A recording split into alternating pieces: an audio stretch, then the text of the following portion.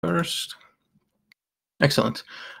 Thank you, Jean-Christophe, for the great talk. As someone whose first language wasn't English and speaks other languages, I think localization and internationalization is a very important topic that's near and dear to my heart, and especially when it comes to Emacs, I think there's a lot that we could do better. So yeah, thanks so much.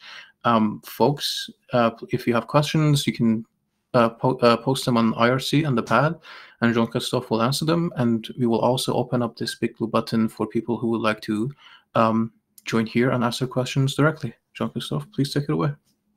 Okay, thank you. I'm not seeing much activity on IRC or the pad, so let me add a few things. First, it was that patch was really interesting in terms of actually getting into the code and understanding how really can a beginner join development, even if it's just a few lines. I mentioned in the first part of the presentation that there was this small integration bug with a Mac.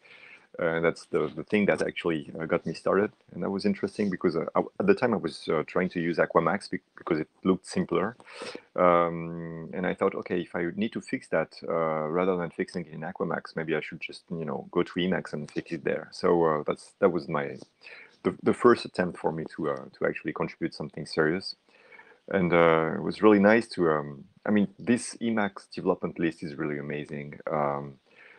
Like 99% of the discussion is just way above your head, but sometimes you grasp something, and the more you grasp it, the more you understand, and the more you feel like you can actually do something. Especially since, I mean, as for all of free software development projects, or most of them, I guess, it's really just do it kind of thing. And if you try to do something, somebody's going to help you, and what I really enjoy when being there is that the people are always very nice. Sometimes you feel some tension when there are discussions about a specific topic, but everybody's really polite, and I mean 99% of the time.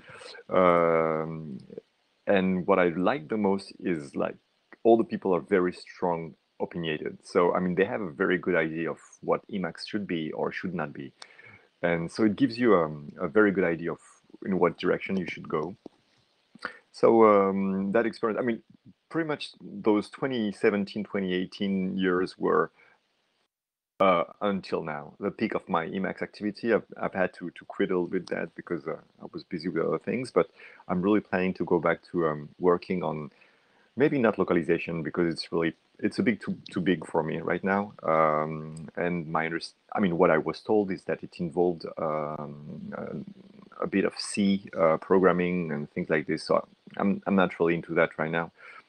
But I think eventually one day, I just turned 53, so I guess in a few years from now, when I have more time, I guess I'll just dive in and just work on those localization issues and really to bring Emacs to a different world, because I think it's if we were able to have it's a big job. I mean, it's really amazing. If you check the threads on Dev, if you check my name, you'll see that I mostly post on translation or localization issues, at least at the time. And I did an estimate of the sheer volume of strings to translate. For example, the manuals were about 2 million words. That's big. That's big. So, but it's okay. I mean, it's not something that's impossible. And if you check the strings, and that was a really rough estimate. If you check the strings for Emacs proper, not even talking about the packages and things, I think that would add probably like 500,000 words or something. I have no idea, but my very rough estimate would be that. So it's not something that's impossible to do. And we'd have to ensure that we have a good process for people who review the strings and contribute new strings and things like this, and also best practices like what I tried to show in this video. And I was really not trying to be dismissive about the people who worked on package.l because they did a wonderful job at actually helping people like me access all those packages. So it's, I mean, the point of the video is not really to dismiss the code, but I was kind of scared because I was like, if they write code like this for strings, then what about the rest of the code? Is it? So it was kind of a, I mean, something that I really can't evaluate, but I'm like, I mean, those guys obviously are really smart and they're trying to make intelligent things about how they want to factor their code, etc. But if they do that for strings, which is quite simple actually, I mean, it's simple to mess up strings, you know. So I was like, what about the rest of the code? Is it that complex or that difficult to understand? And so that's kind of a put off for me. Like I really don't want to try to investigate that more because plus it's really not my area at all. So anyway, that's what I wanted to add. Yeah. Awesome. Yeah, I think I pretty much agree with all of what you said. Yeah. I have a question. I see a question on the pad. I use Emacs on English, but my mother language is Mac. No. Okay. So the answer is that Emacs is not localized, and my understanding is that right now it's not localizable.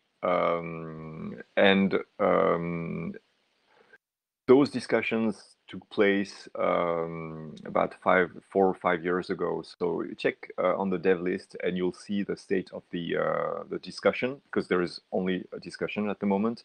What I did for package.l, I think it was really just a one-time attempt at fixing one package. And I did check the other a number of other packages in Core Emacs, and not a lot of them had. I mean, as far as I checked, and I really did not check everything. But basically, what you have to do is check all the functions that impact strings, and some are really not user-facing strings, so they're not really interesting for us. And that's really interesting to do that. So if you just take one list package, list code, and just go through the thing and just check all the print1, printc, message, format, concat, and stuff, and just see how it goes. So basically, right now there is no infrastructure to localize the thing. There is no process to extract the strings, and there is no way to actually import them back into the code. So what we can do right now is really just what I did, make sure that it's eventually possible one day. And as I just shown, it's really not such a big deal if you're very careful about understanding the way that the strings are handled. It's just a few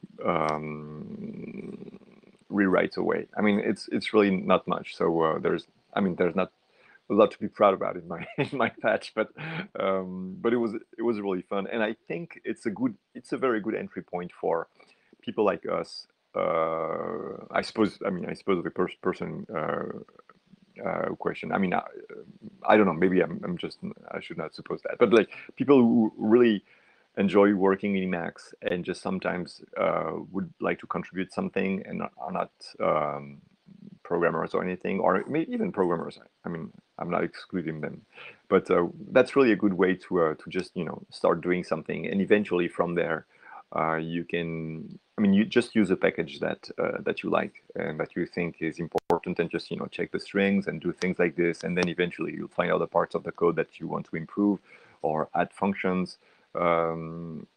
So yeah, actually, that the patch that I did, this patch is actually in the process of the thing that I started with Aquamax. So I did one little thing regarding those servers that were not fully integrated in macOS, and then I did something about a small function. I think I added the possibility to add an option.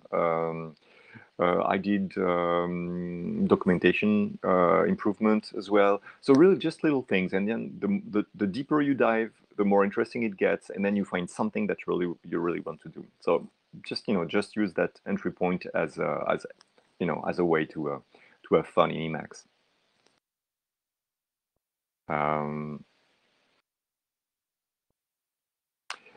Well, so I mentioned regex on strings. Well, it's not really a red flag for localization, but the way it's used, I mean, I guess there are ways to properly use it, but I think really basically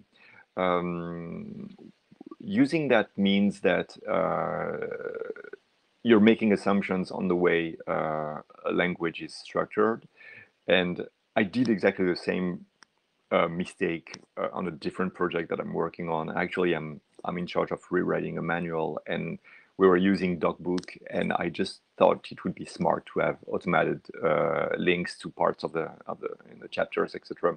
And the thing is that depending on the language, you've got different ways to introduce chapters. So like I should know that you should not automatically insert strings in code, because it's going to produce something that can't be handled by the translator.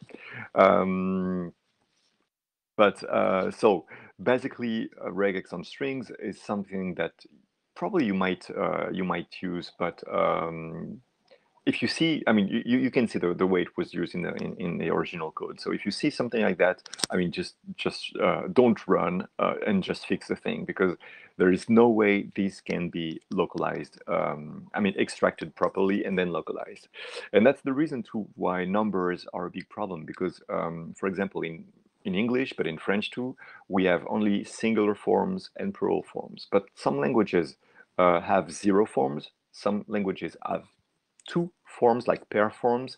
Some languages don't have a different form for anything. For example, I live in Japan. I work in Japanese, and in Japanese you don't have a form. You don't have different inflections for words based on their number. So saying 1 whatever or 2 whatevers or an infinity of whatevers or even 0 whatever, it's just the same form. So making assumption on the number of things and the way it's expressed in the language is usually, and that's something that we already know in free software. I mean, if you check the getx library, they've got everything sorted out, and that's something that was created in the 90s at Sun Microsystem, and then it was freed, etc. But when you see the work that it did at the time, you would kind of expect that people understand that, but no, and that's okay, because developers develop and localizers localize, so we'll kind of split. But everything has been done already. So we just have to be aware of what's being done, and we have to be aware of the rules. And I think of one very good set of rules that's been online for a while.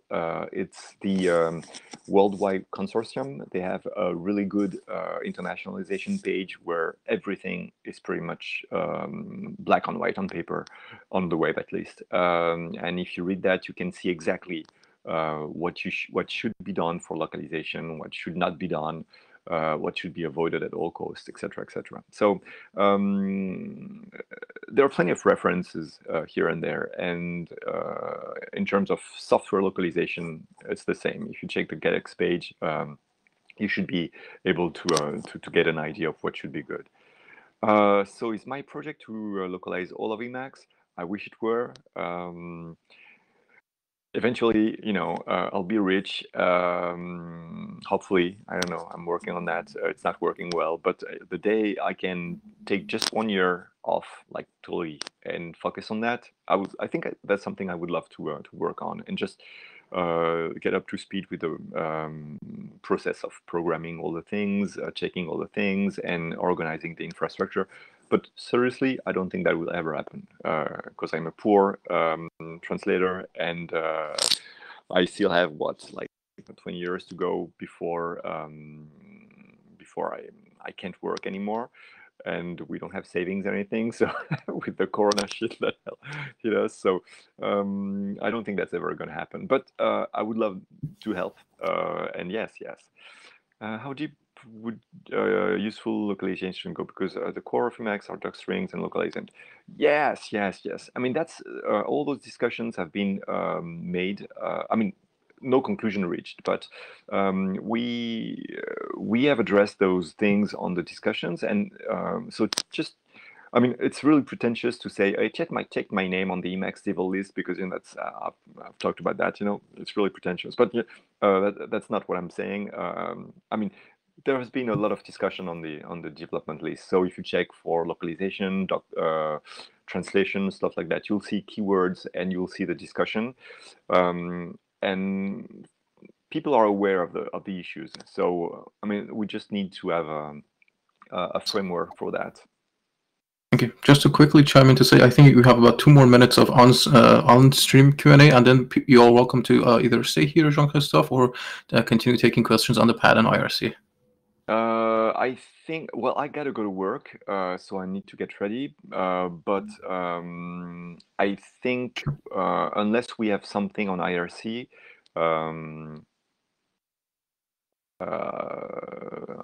let's see. I think we're good. If you find something else that I've not addressed, I'm good. Otherwise, yes, yeah, we need to check all the C code. But I mean, you can decide the level down to which you want to work. So you can go all the way to the C code, but actually the C code is actually easier to extract because there is all these GitX things that works on the C code already. So the issue is pretty much the Emacs Lisp code, as far as I can understand. So that would be the process that we need to address. Doc strings, indeed. But then the doc strings and the manual, they are very close. So, and actually, yeah, my estimate of the 500,000 word, I think it was based on the doc strings. So yeah, we need to check all that, and that's an ongoing project that's not going to go away anyway. So we'll be here 10 years from now, I'm sure. Okay, cool. And yeah, I think that's about all the time that we have on the stream. I guess if folks have further questions, they could maybe reach out to you later on IRC or via email. Definitely. And awesome. I'll be back on the development list shortly, maybe 6 months from now. So yeah, I can take it from there. Sounds great. Thank you very much. Thank you very much. Yeah, thanks again for a great talk. Cheers. Cheers. Okay, bye.